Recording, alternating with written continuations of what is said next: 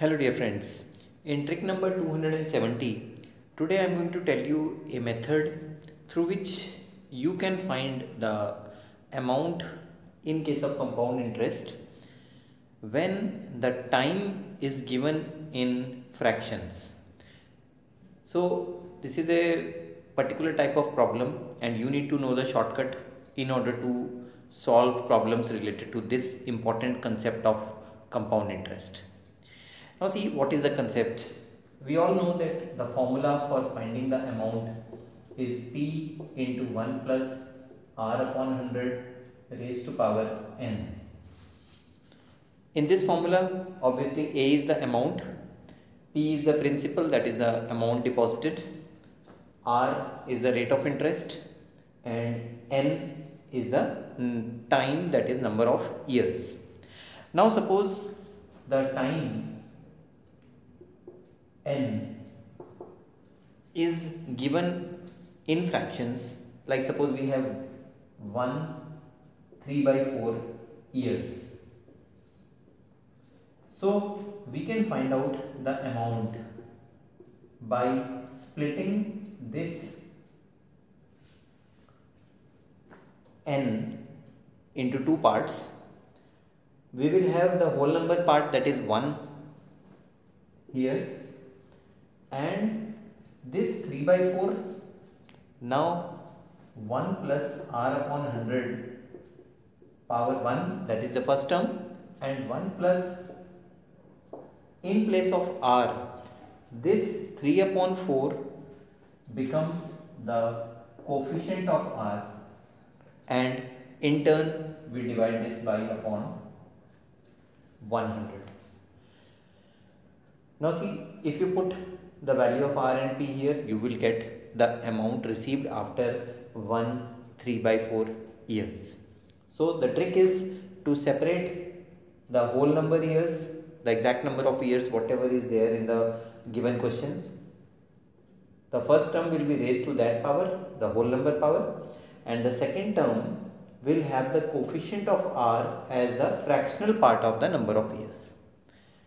Yet another example, say we have n equal to 3 5/6 years.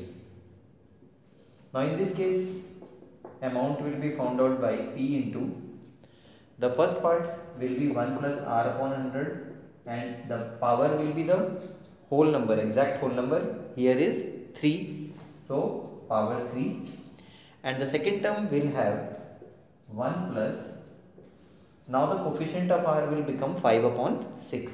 So 5 upon 6 R and upon 100. Remember, the power of this second term is always 1. Now using this method we will try and solve one question. Then you can practice this method in order to solve questions in the competitive exams. Now see example. Now the example which I am taking, the principal amount is rupees 10,000. The rate of interest is 5% per annum, and the number of years, that is the time, is 2.5 years. Now I need to find, at 5% per annum compound interest, what will be the amount received by investing the amount at amount of rupees 10,000 for 2.5 years. Now see, I will make use of this method. The amount will be found out by P. P is 10,000. First bracket 1 plus R. R is 5. Now see, the whole number part is 2 here, so we will have the power 2, and 1 plus, the fractional part is half, so half of R. R is 5 upon 100. So this will give you 10,000 into, this is 105 upon 100 into 105 upon 100 into, now this part 1 plus, this is 5/200, so 1/40,